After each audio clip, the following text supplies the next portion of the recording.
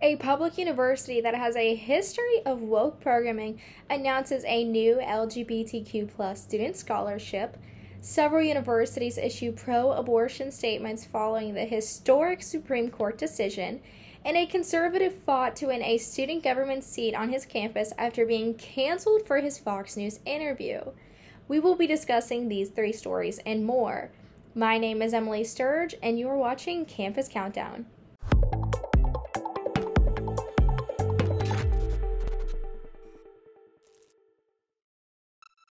In our third story this week, a public university announces a new LGBTQ student scholarship.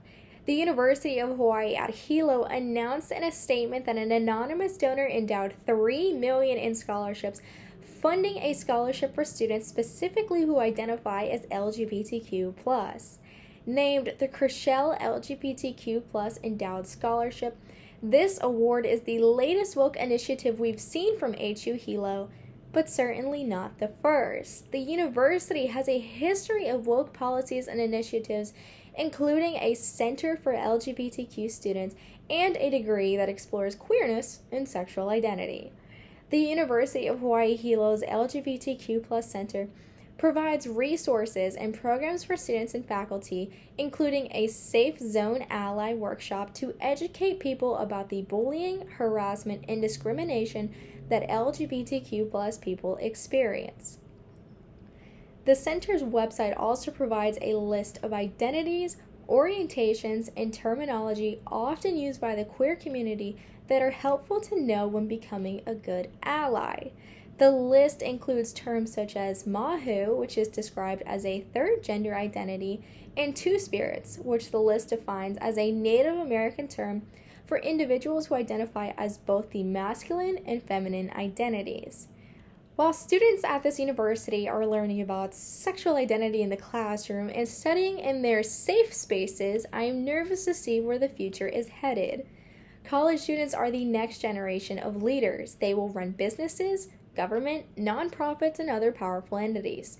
Rewarding students for their sexual identities and encouraging degrees in LGBTQ+ subjects will only weaken the next generation of leaders. Will the students who spent 4 years earning a degree in queerness have any applicable skills that they will bring to the job market or to society?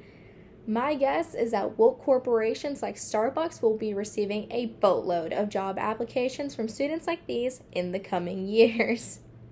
In our second story this week, several universities issue pro-abortion statements. Here with all the details on that story is Campus Reform Correspondent Aubrey Tuel. Following the Supreme Court's historic decision to overturn Roe v. Wade last month, colleges and university leadership quickly issued public statements. A campus reform analysis of 40 college statements found that 62% of the announcements publicly supported Roe v. Wade. Stanford Medicine, University of Pennsylvania, and Harvard University's FXB Center for Health and Human Rights were among the 25 institutions that released statements opposing the Supreme Court's decision. Dartmouth College, University of California, Davis, and University of Washington Medicine issued inclusive language in their statements. Dartmouth College Geisel School of Medicine promised to promote abortion access for women and people of all genders, while UC Davis and UW opted to use the phrase people who can become pregnant. In contrast to this, only 6 universities put out pro-life statements.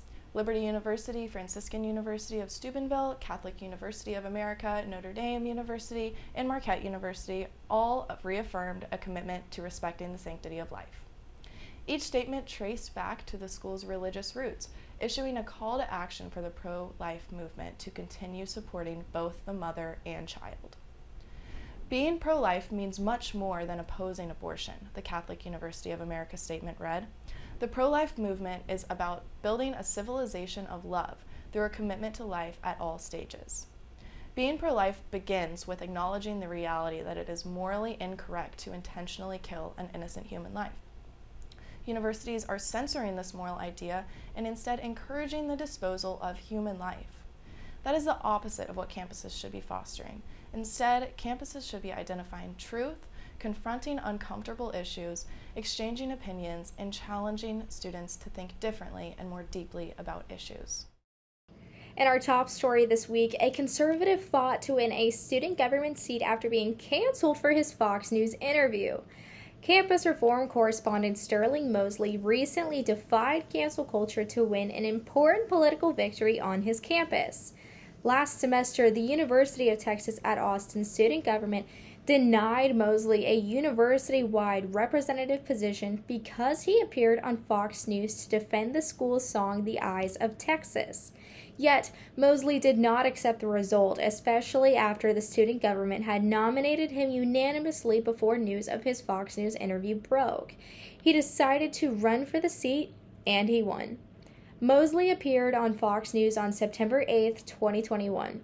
During the interview, he spoke about the importance of the Eyes of Texas, which at the time was subject to a federal civil rights complaint for allegedly creating a hostile environment for students of color.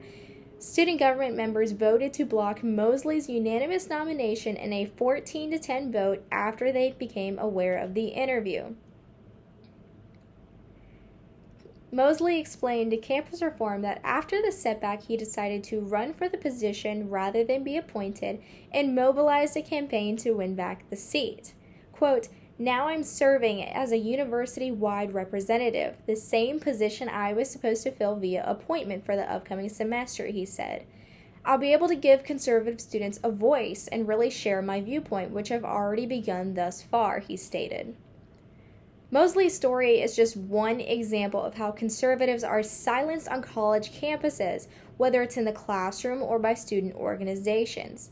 It is so important for conservatives like Mosley, like myself, and like so many others to be active on our campuses and use our voices to fight against the wokeism that is indoctrinating the institutions we attend. Props to you, Sterling, for being a leader and for inspiring others to do the same. Now it's time for my favorite segment, the Woke Tweet of the Week. Indiana University's Office of the Vice President for Diversity, Equity, and Multicultural Affairs released a tweet this week that stated, "Office of the Vice President for Diversity, Equity, and Multicultural Affairs and Indiana University Foundation Affinity Giving Circles announced a combined total of over $490,857 in grant funding to support diversity and inclusion efforts to over 40 projects across Indiana University. The $490,857 grant will help the university fund and expand their already woke initiatives, including improved access to gender-affirming hormone therapy, a gender-affirming closet on campus where LGBTQ+ students can get free clothes that match their identity, and video tutorials, including binding for beginners, period advice for trans guys, and an everyday makeup tutorial for trans women." Indiana University has been ranked best of the best by Campus Pride Index, which is a benchmark tool for LGBTQ+ students to determine which colleges are going to be the most inclusive. Essentially, IU is pouring massive amounts of money into LGBTQ+ programs that certainly don't prepare young adults for the workforce. Colleges and universities would better serve students by helping them fund their education through academic scholarships or by implementing other resources to prepare students for their careers, rather than funding programs that make it easier and in some cases encourage students to change their gender. That wraps up this week's edition of Campus Countdown. To read about these stories and more, visit campusreform.org. Remember to like and subscribe here on YouTube. You can also follow us on Facebook, Twitter, and Instagram at Campus Reform. I'm Emily Sturge, and thanks for watching Campus Countdown.